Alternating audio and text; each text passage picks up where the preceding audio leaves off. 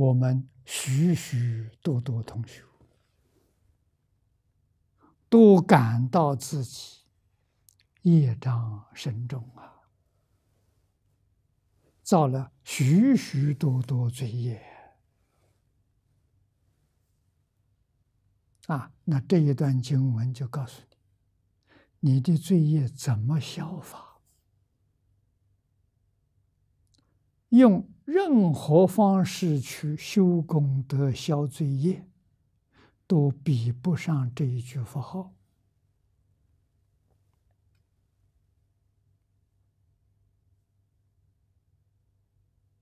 啊！这是真的，可惜众生不认识，跟他讲他不相信，他还要用别的方法去消罪业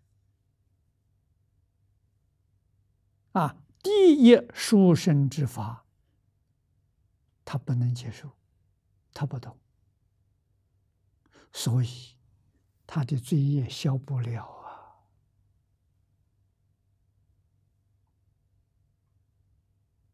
唯此一法能真正灭罪业，他又不相信，这就难了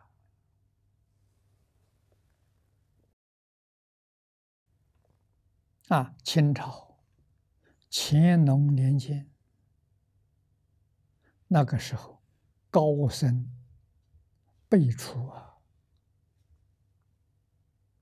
佛法盛极一时啊！佛法在前清，康熙、雍正、乾隆，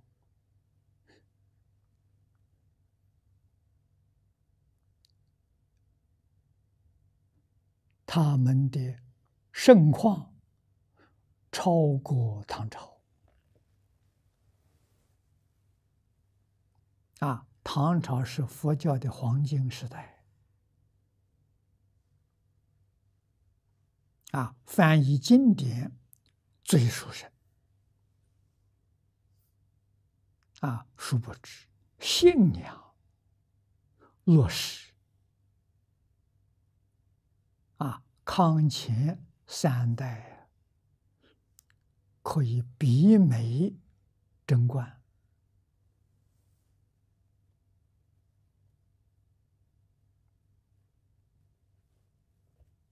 啊！灌顶大师，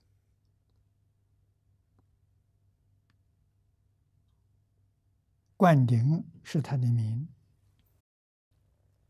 慈云是他的字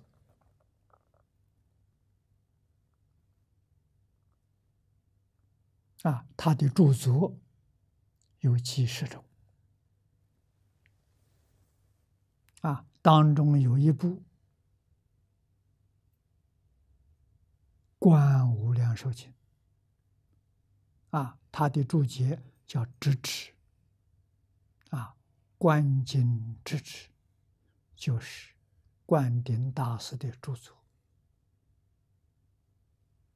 他在这里头告诉我们，世间人造作一切罪业，极重罪业，佛经上所有的法门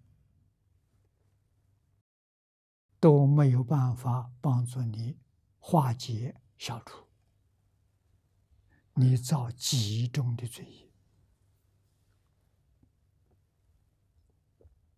那么只有一种方法帮助你灭罪，就是念阿弥陀佛。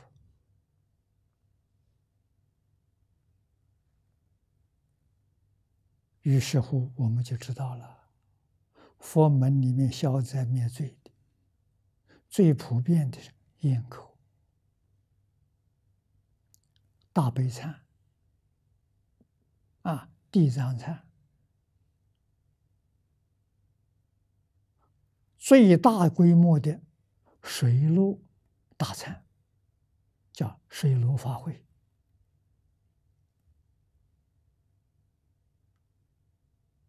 这规模最大的啊，都是修忏悔法了，总比不上念佛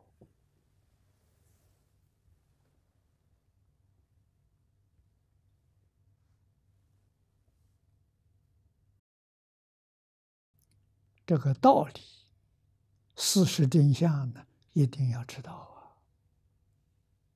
我们遇到紧急的时候怎么办呢？结合一些志同道合的善友，在家里头念佛，至心生念，都有这么大的功德。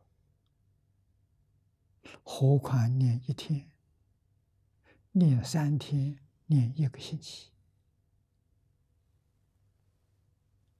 有没有效果？完全在用心。现在人念佛，效果不彰，所以对念佛信心就失掉了。不如做30心念，不如做水陆法会，那个有效。那个为什么有效？因为你有信心。念佛有效，你没有信心。其实念佛的效果超过呢。你看这经上没有讲提到30心念的，三昧水忏的，水陆忏法没有提这个，是提念佛。念佛确实能超过它。临命终时打个水陆法会不能往生。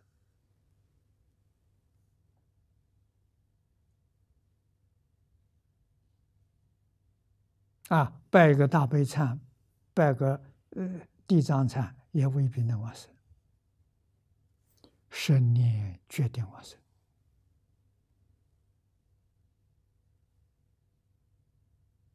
关键在你能不能深信不疑。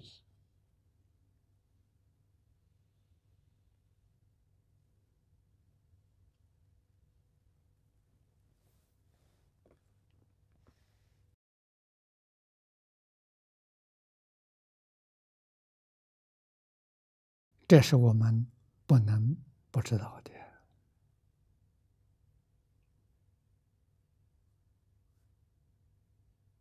所以学佛，你有多大的成就，完全在自己的用心，不在别人。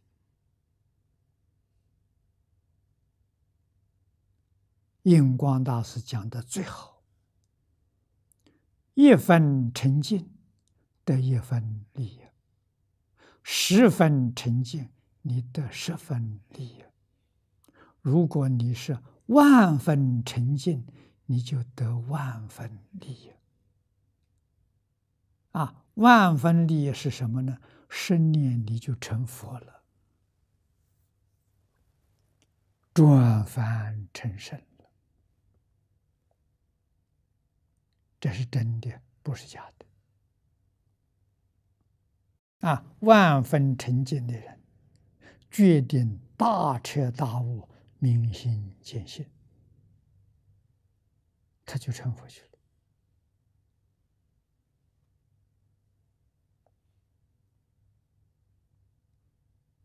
个人用功与外面的境缘不相干不要受外面环境干扰，那才叫智心。会受外面境界，还会起心动念，你的心就不清净了。不清净的心念佛，有功德不大，也能够消罪业，消不了80亿劫生死重罪，这个消不掉。由此可知，功夫全在用心。为什么不用真心？要把真心用成习惯。什么叫习惯？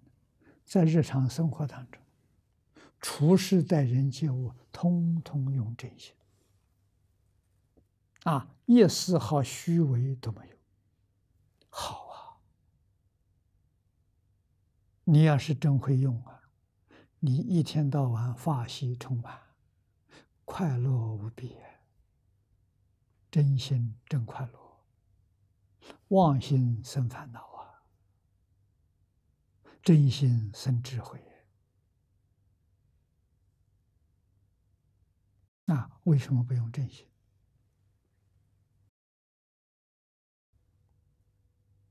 怕吃亏，怕上当。其实，用真心的人才不吃亏不上当，用妄心的人没有不吃亏，没有不上当。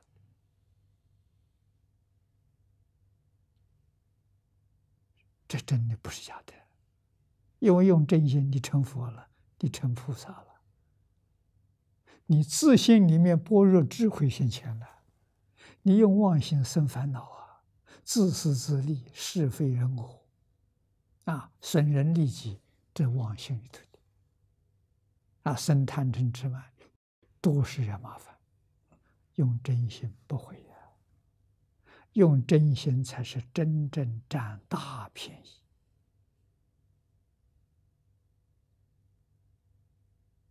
不可以不知道的。